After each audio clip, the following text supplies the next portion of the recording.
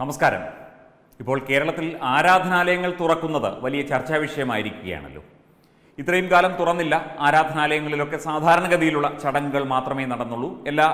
എല്ലാ മതസ്ഥരുടെയും ആരാധനാലയങ്ങളിൽ കഴിഞ്ഞ ദിവസം ആലുവ അങ്കമാലി അതിരൂപത കൃത്യമായി തന്നെ പറഞ്ഞു, ആരാധനാലയങ്ങൾ അവരുടെ കീഴിലുള്ള പള്ളികൾ ഉടൻ തുറക്കില്ല എന്ന് പറഞ്ഞു. അതിൽ ചില ഭിന്നിപ്പുകൾ അവരുടെ വിശ്വാസികളുടെയും അതുപോലെ പുരോഹിതന്മാരുടെയും ഒക്കെ ഭാഗത്തു നിന്നും ഉണ്ടായി എന്നാണ് കേൾക്കുന്നത്.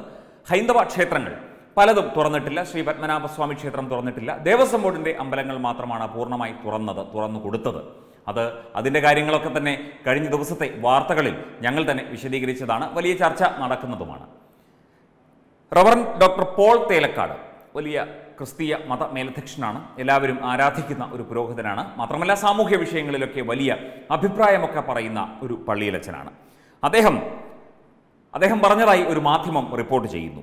അതായത്, ദൈവത്തിൻ്റെ മക്കളെ സംരക്ഷിക്കാൻ സാധിച്ചില്ലെങ്കിൽ പൊന്നിന് കാവലിരിക്കുന്ന ഭൂതങ്ങളെ കൊണ്ട് എന്ത് ഉപകാരം എന്നാണ് അദ്ദേഹം ചോദിച്ചത്. ഇതിപ്പോൾ പെട്ടെന്ന് കേൾക്കുമ്പോൾ നമുക്കൊന്നും തോന്നില്ല. സാധാരണഗതിയിൽ പറഞ്ഞ ഒരു സാമൂഹ്യ വിഷയത്തിലുള്ള ഒരു ക്രിസ്ത്യൻ പുരോഹിതൻ്റെ ഇടപെടലായി മാത്രമേ ഇതിനെ കാണാൻ കഴിയൂ. ഇതിനകത്ത് വ്യക്തമായ ഒരു വർഗീയ അജണ്ട ഒളിപ്പിച്ചു വെച്ചിട്ടാണ് അദ്ദേഹം ഇക്കാര്യം സംസാരിക്കുന്നത്. അത് ഒന്നുകൂടി വായിച്ചു നോക്കിയാൽ നമുക്ക് മനസ്സിലാകും. നമുക്ക് അതൊന്നുകൂടി വായിക്കാം. ദൈവത്തിൻ്റെ മക്കളെ സംരക്ഷിക്കാനായില്ലെങ്കിൽ, മനുഷ്യരെല്ലാം ദൈവത്തിൻ്റെ മക്കളാണെന്നാണല്ലോ പറയുന്നത്. അപ്പോൾ ദൈവത്തിൻ്റെ മക്കളെ സംരക്ഷിക്കാൻ കഴിഞ്ഞില്ലെങ്കിൽ പൊന്നിന് കാവലിരിക്കുന്ന ഭൂതങ്ങളെ കൊണ്ട് എന്താണ് ഉപകാരം എന്നാണ് അദ്ദേഹം ചോദിച്ചത്. അതായത്, ഈ ഭൂതങ്ങളുടെയും അതുപോലെയുള്ള ആ ഒരു രീതിയിൽ ആരെയാണ് ഇദ്ദേഹം ഉപമിച്ചത്, അല്ലെങ്കിൽ ഇദ്ദേഹം ആ കാര്യങ്ങളൊക്കെ ചേർത്ത് വെച്ചത് എന്തിനോടാണ് എന്ന് വ്യക്തമായി. ഇപ്പം സാമൂഹ്യ വിഷയങ്ങളിൽ വലിയ മതസൗഹാർദ്ദവും അതും ഇതും ഒക്കെ നമ്മുടെ തേലക്കാട്ടച്ചൻ പലപ്പോഴും പറഞ്ഞിട്ടുണ്ടെങ്കിലും ഉള്ളിലിരിപ്പ് ഇതാണ്. അതിനെ പലപ്പോഴും പലരും മറുപടി കൊടുക്കുന്നുണ്ട്. എങ്ങോട്ടാണ് നിങ്ങളുടെയൊക്കെ നോട്ടം എന്നറിയാം. അതുപോലെ പോർച്ചുഗീസുകാർ വിചാരിച്ചിട്ട് ഇവിടെ നിന്നൊന്നും എടുത്തുകൊണ്ട് പോകാൻ പറ്റിയില്ല, ഇവിടെ കഴിയുന്നതും കുത്തിവാരിക്കൊണ്ട് പോകാനുള്ള ശ്രമമൊക്കെ പോർച്ചുഗീസുകാർ നടത്തി.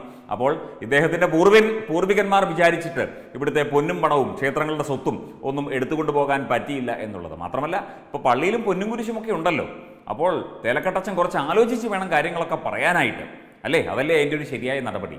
ഇപ്പോൾ പള്ളിയായാലും പട്ടക്കാരനായാലും ഏത് മതവിഭാഗത്തിൽപ്പെട്ടയാളായാലും പ്രതികരിക്കുമ്പോൾ ഇതുപോലെയുള്ള ജാതീയതയും ഇതുപോലെയുള്ള ആ ഉള്ളിൽ വെച്ചുകൊണ്ട് എന്തെങ്കിലുമൊക്കെ ലക്ഷ്യം വെച്ചുകൊണ്ട് എന്തെങ്കിലുമൊക്കെ വേണം എന്ന് വിചാരിച്ചുകൊണ്ട് അല്ലെങ്കിൽ കൈക്കലാക്കണം എന്ന് വിചാരിച്ചുകൊണ്ട് ഇങ്ങനെ പറയുന്നത് എന്തിനാണ് എന്നുള്ള കാര്യം സാധാരണക്കാർക്ക് മനസ്സിലാകും. മാത്രമല്ല, ഇപ്പോൾ ക്രിസ്തീയ സഭയുടെ കാര്യങ്ങളിൽ തീരുമാനമെടുക്കുന്നതൊക്കെ ഇതുപോലെയുള്ള മതമേലധ്യക്ഷന്മാരും ഒക്കെയാണ്. അതുപോലെ ഹിന്ദു ക്ഷേത്രങ്ങളുടെ കാര്യത്തിൽ തീരുമാനമെടുക്കുന്നത് ഇവിടുത്തെ CPM ഭരിക്കുന്ന സർക്കാരും ദേവസ്വം ബോർഡും ഒക്കെയാണ്. അതെന്ത് ന്യായമാണ്? ഈ ഒരു കാര്യം തേലക്കാട്ടച്ചൻ ഓർത്തില്ലേ? ഒന്ന് പറഞ്ഞുകൂടായിരുന്നു? എല്ലാത്തിലും സർക്കാരിൻ്റെ രീതിയിൽ വേണം പ്രവർത്തിക്കാൻ എന്ന ഒരു അഭിപ്രായം നടത്തിയിരുന്നെങ്കിൽ തേലക്കാട്ടച്ചൻ കുറച്ചുകൂടെ ഒന്ന് ഞെളിഞ്ഞു നിൽക്കാമായിരുന്നു. ഇതിപ്പോൾ ആൾക്കാർ ചവിട്ടിത്തേക്കുന്ന അവസ്ഥയിലേക്ക് കാര്യങ്ങൾ എത്തിയിരിക്കുകയാണ്. ഈ പൗരോഹിത്യം എന്നൊക്കെ പറയുന്നത് അത് ഒരു മേലങ്കിയാണ് എന്നുള്ള കാര്യമാണ് ഇതിൽ നിന്നൊക്കെ വ്യക്തമാകുന്നത്. ഇതിൻ്റെ ഉള്ളിൻ്റെ ഉള്ളിൽ പലതും ഒളിച്ചിരിപ്പുണ്ട് എന്നുള്ള കാര്യവും പൊതുജനത്തിന് മനസ്സിലായിട്ടുണ്ട്. അത് ക്രിസ്തീയ മതവിശ്വാസികൾ തന്നെ പലപ്പോഴും തുറന്നു പറഞ്ഞിട്ടുമുണ്ട്. ഇതൊന്നുമല്ല ഇവിടെ വേണ്ടത്. ഇവിടെ ആരാധനാലയങ്ങൾ തുറക്കുന്നതിൽ അല്ലെങ്കിൽ ആരാധനാലയങ്ങളുടെ നിയന്ത്രണവും അതിൻ്റെ കാര്യങ്ങളുമൊക്കെ നടക്കുന്ന രീതിയിൽ അഭിപ്രായങ്ങൾ പറയാൻ തീർച്ചയായിട്ടും അതിനൊന്നും ഒരു കുഴപ്പവുമില്ല. പക്ഷേ അതൊക്കെ നോക്കിയും കണ്ടും വേണം എന്ന് മാത്രമേ നമുക്ക് പറയാനുള്ളൂ.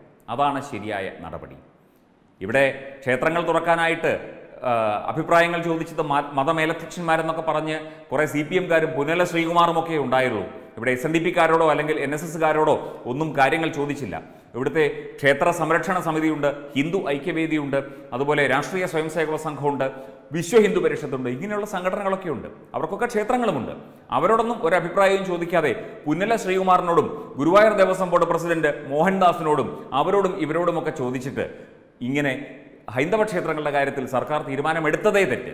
പിന്നെ കൂടെ ഇങ്ങനെയുള്ള ചില മതമേലധ്യക്ഷന്മാരുടെ തള്ളൽ കൂടി, അതായത് എന്തോ ഒന്ന് ഉള്ളിൽ വെച്ചുകൊണ്ട് എല്ലാം വെട്ടിപ്പിടിക്കണം. അതുതന്നെയാണ് ഇവിടെ ക്രിസ്ത്യൻ പള്ളികൾക്കും ക്രിസ്തീയ സഭയ്ക്കും എത്ര ഏക്കർ ഭൂമി ഇന്ത്യയിലുണ്ട് എന്ന് പറഞ്ഞുകൊണ്ട് അതിന് ഒരു കണക്കുമില്ല എന്ന് പറഞ്ഞുകൊണ്ട് നമ്മൾ ഒരു സ്റ്റോറി ചെയ്തിരുന്നു. ഇതൊക്കെ ചേർത്ത് വയ്ക്കുമ്പോൾ ഇവരുടെയൊക്കെ ഉള്ളിലിരിപ്പ് എന്താണ് എന്ന് വ്യക്തമാകും ആർക്കും. അതാണ് സത്യം. വെബ് ഡെസ്ക് തത്വമൈ ന്യൂസ്.